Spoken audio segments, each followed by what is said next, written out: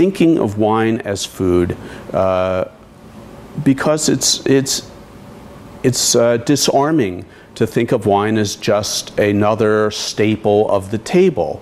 It's like bread or rice or other things that we just have, and we don't have to gear ourselves up to drink it. It's not we don't have the there's not a drama when you go to a restaurant of ordering the hamburger, but the bottle of wine is a tense moment for a lot of people.